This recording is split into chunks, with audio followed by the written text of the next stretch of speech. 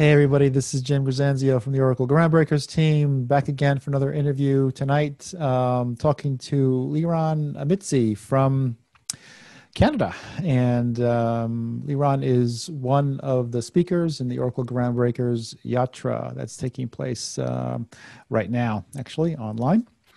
And Liron, welcome to the program. Thanks for having me. Yeah, I'm really happy to meet you. We were just having a conversation before I clicked record here, and I was just telling you that I'm reaching out to speakers that I haven't met yet. You know, there's this particular conference has got like I think it's over 100 speakers or some insane number like that because it's running for like 2.5 weeks. You know, Yeah, it's huge.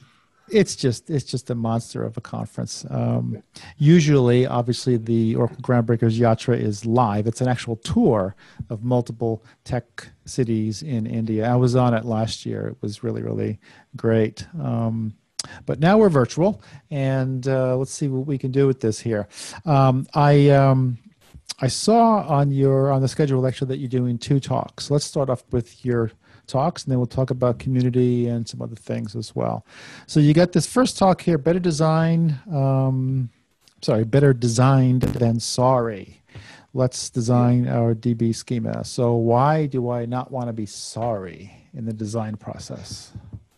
Oh, so the process of DB design is very like built into the application. So when you write your application, when you access the data, it depends which table you access and how you access them. So to design the tables, that's something you need to do at the beginning. If something is wrong along the way, it's very difficult to change that. So I picked the title, and I specifically chose intriguing titles. So better design than sorry. So you should design your database or your schema ahead of time to match your requirements, then figure out later then it's not optimal, and then changing that it's a huge mess. So how common is it that people would just jump right in without thinking beforehand about the overall schema? Oh, it does happen. It Yeah. definitely happens. But sometimes, you go, actually, it's funny. It relates to the other session as well. And we'll talk about the other session, I guess, soon. But the thing is that, sometimes clients have performance problem, and I'm a consultant, so I'm going to different clients. And then sometimes they have a performance problem. And, one of the performance problems is because of the table structure and the relationship between tables and how they designed it. And then when you ask them, it doesn't matter what the answer is, why they did that, if it was, after a thought or not. But almost always the answer is, okay, we cannot change that. So this is what you have, and we should do our best in given this design or given these circumstances. So it happens. So what are some of the thought processes? What are some of the decisions that DBA would need to go through to make a really, really good design? Yeah, it's not only DBA. This process involves sometimes product management, sometimes obviously the development as well. So it should be a big process when you design the application. In general, you should design your database schema to match that as well. And some of the things are like performance issues and data integrity issues.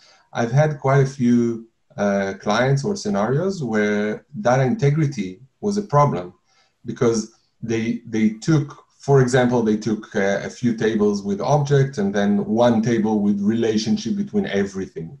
Okay, and this is from RDBMS, relational database point of view, you cannot actually enforce too many things in the database itself because it's weird to handle relationship between multiple tables at the same time.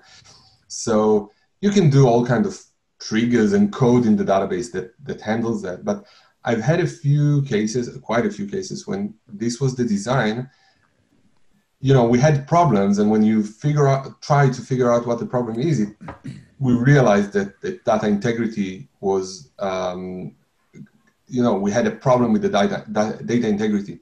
So some relationship was there, but another relationship which was required wasn't there. And that was because of, I don't know, all kind of weird bugs in the application.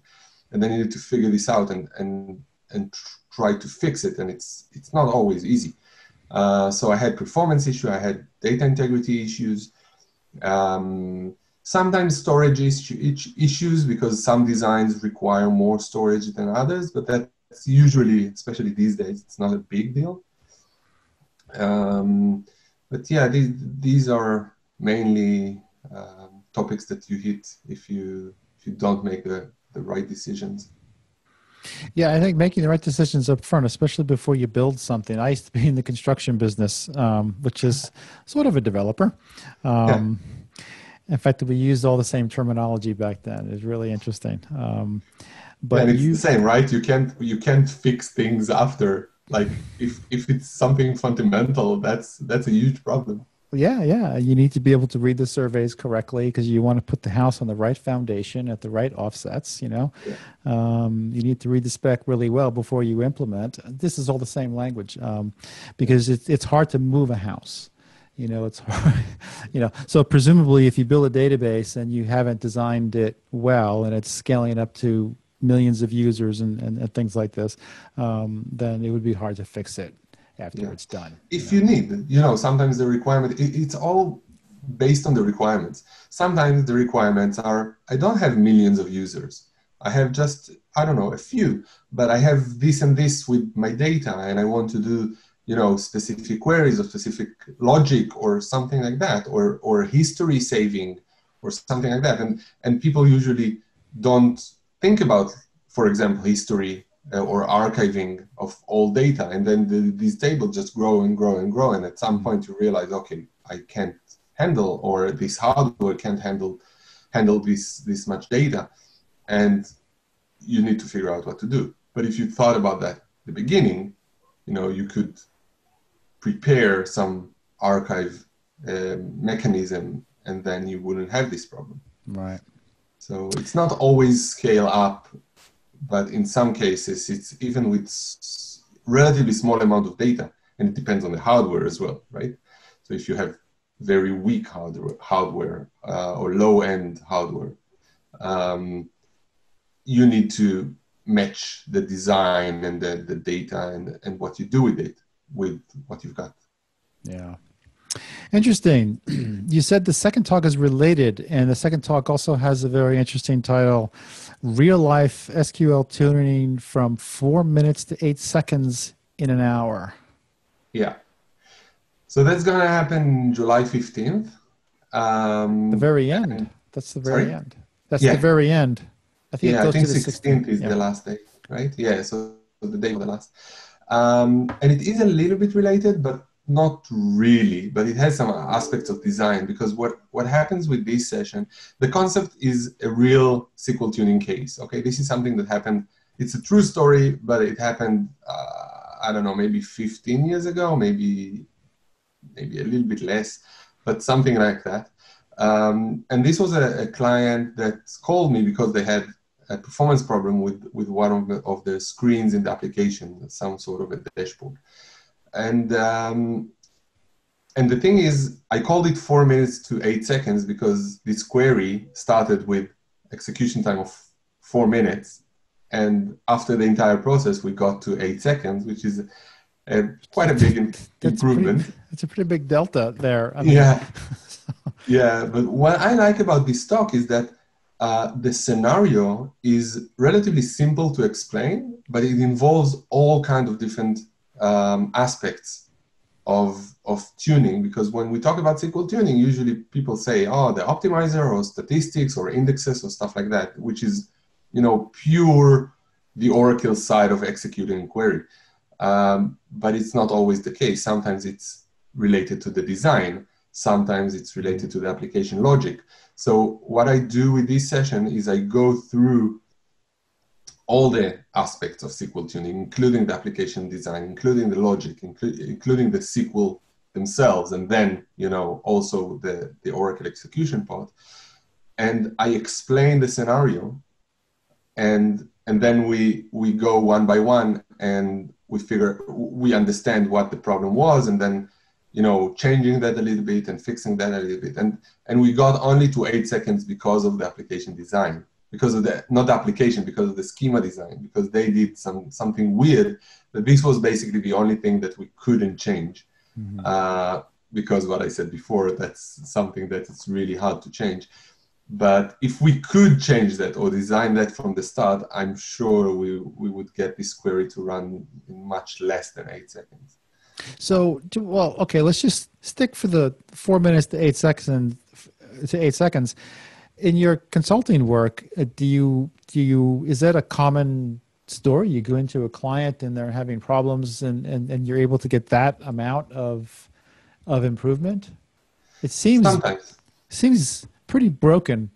4 minutes. Yeah, it depends what you're running. If it's a dashboard, it's broken. If it's a report, maybe it's not that bad. Okay. But yeah, sometimes when you have a performance problem, sometimes it depends what the problem is. Sometimes it's a very easy fix, like indexes, but that's usually on the, let's say, the low-end customers, the customers that don't really understand the database because they are a startup and they don't have a DBA or something like that. For the bigger, more database aware, let's say, clients, usually it's not that, the improvement is not that big, and usually the challenge is much more difficult. But yeah, sometimes we do manage to fix things like that. Wow. Sometimes we find all kinds of bugs or different Oracle behaviors that we need to fix or work around. And sometimes it's really difficult, or sometimes it takes time to find where the problem is. But if you find the right problem or the exact area that there is a problem, you can improve it by quite a lot. Yeah, that's fantastic. I would love to go into a client and get that kind of improvement on anything. Yeah, it takes time though. I presented in an hour, but it took like, I think 2 or 3 days I was there, and it's really easy in retrospect. It's really easy to say, oh, this was the problem and this is how we fixed it. But when you're in it, it's really difficult to figure out all the moving pieces and to understand where the problem really is and connect all the dots in order to solve this puzzle. Yeah. I'm particularly interested in that process that you just articulated, actually. I'm particularly interested, just at a personal level, with how technical people solve really, really hard problems. And I find, because I've worked in engineering organizations. I used to work in Sun's Solaris engineering organization on the Open Solaris project. This is obviously before Oracle. And I've worked in marketing as well. So both at Sun and at Oracle. And then the thinking process about how those two groups of people actually go about attacking problems is very, very different. And so whenever I get around technical people or even scientists and PhDs and things like that, they go through a different thinking process, and I'm especially interested in that. So as you struggle through hard problems like that, that's just a kind of a hobby of mine to listen to those stories. Yeah, it's very interesting, all the troubleshooting, right? Mechanism or process, let's say. My wife is actually a PhD student in biology, and I remember in the past, at least when she did her undergrad or her master's, we talked about all kinds of different things, and biology is completely different than computers, right? Computers is very deterministic. Biology is very not deterministic. And we were talking about all kinds of different in biology, and I was implementing my computer science troubleshooting process, and she said, no, it doesn't work that way. But once in a while I did give her an idea or something that she said, oh, you know what, that's an interesting approach. because yeah, troubleshooting is troubleshooting. Yeah, Right? yeah. But The different world is fields approach different. it differently, different fields. Yeah. But I'm just interested in the thinking process of how you get from a surface level problem, you observe a problem, and how you're able to get from here all the way to here, all the different steps you have to take, because you're solving problems at a much, much lower level thinking than you are up on here, up on your Yeah. top. You just don't walk up to a problem and say, oh, yeah, it's that. You got to think about it. You got to transcend a little bit, Right. And I don't know, that's just an aside. No, You're it's interesting. Yeah.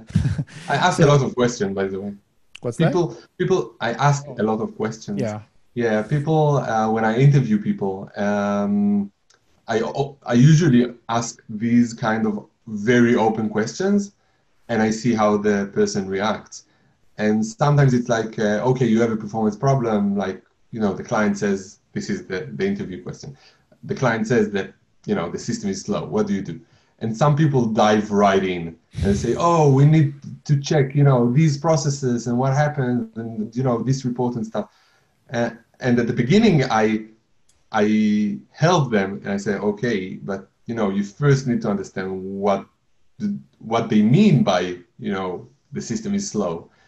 And then, they take a step backwards and say, oh, okay, so is it happening now? Is it usually in the certain days and times of the day? And, and then when you ask question, you actually build a puzzle right, in my head. You build a puzzle, and then there are some missing pieces, and these missing pieces is more questions that you need to ask and things that you need to start checking. And then right. you start, drill down into the specific issue.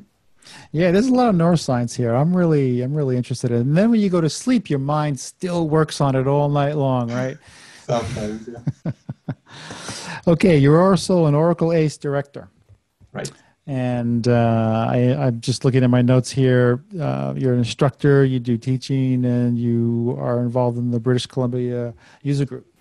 Yeah. So it seems like, you're obviously involved with clients and you're doing that work, that technical work, but you're also out in the community. And, I know obviously for being an Oracle ACE director, you're traveling and you're giving presentations and things like that. So the community seems to be, a part of your interests at least, right? Yeah, definitely. I love that, and it sucks that we can't have these conferences now. Yeah. Yeah, even more for me because I'm working from home. I'm originally from Israel, and we moved to Canada 5 years ago. So in Israel, I worked in an office with people, but since I moved to Canada, I've been working from home. So basically, I don't have much socialization with other people during the normal working days. And these conferences, they really give me these social interactions that I need. And it really sucks that we can't have that now. But I love these conferences. I was involved with the Oracle user group community in Israel, and once I knew I'm moving to Canada, I looked for the local Oracle user group, and I became part of them. And after a couple of years, or maybe 3, the president decided to move on, and I took the president role of the group.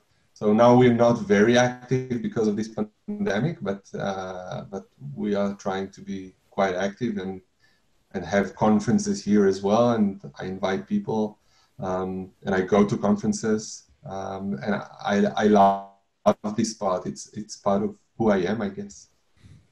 So do you have any advice for, say, younger developers or DBAs or really anybody in the field? I mean, how would they sort of, if they go to a conference that, you're speaking at, let's say, and they're asking you questions after you come off the stage and they say, this Oracle ACE director, groundbreaker ambassador, Java champion, you're contributing to open, you're doing all these different things, how do I do that? That would be a question. What would you, how would you guide them? First of all, I would say that it needs to be something that you love doing. Okay, if you don't like writing blogs and speaking and, you know, socialize or something like that, maybe that's not for you. Now you can be very, very technical and you can write your own blog and that's fine, or do other stuff and you can be an expert. But the thing about the Oracle user group and the Oracle ACE program and the Java champions and all of these, or the groundbreaker basically, which is the general name for everything, is all about the community. So if you love being part of the community and you love to contribute, that's the way to go. And then I would say start speaking at conferences, or first of all, go to conferences and socialize with people. And many people have stage fright. So I know that many people, speakers and Oracle Aces and everyone in the community will be happy, thrilled to help young people or beginners, let's say, in the speaking world. They would love helping them. So just approach people that you respect and talk to them about that. And then, you know, start this process of speaking conferences. And if you're into writing a blog, write a blog. Don't force yourself to do that, because, you know, if you force yourself and you don't enjoy that, you'll drop the ball after a while. Yeah. So find the things that you love, and being an Oracle Ace or Oracle Ace director, I don't think it's a goal. It's a recognition of what you did. So if you become involved with the community, if you speak at conferences, if you write a blog, if you contribute to the community, user groups, and so on, you will see that eventually people know you, and then the recognition will come.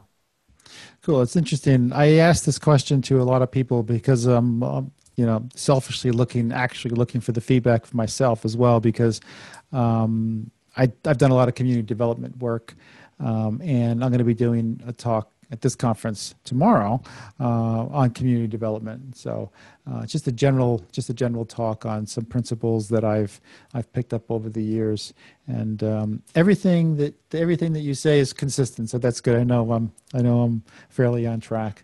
So that's good. So all right. Well, Liron, it was great talking to you. I learned a lot as usual with these things, and hopefully next year or the year after, we'll be able to meet in India or in California or Israel or wherever.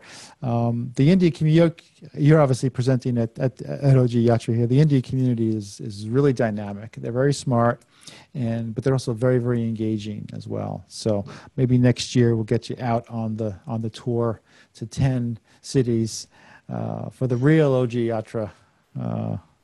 Yatra means journey, by the way, for you guys listening. It's just journey. So it's a tour. Anyway, thanks a lot. We'll talk to you soon. Thank you very much. Bye. All right. Bye-bye now.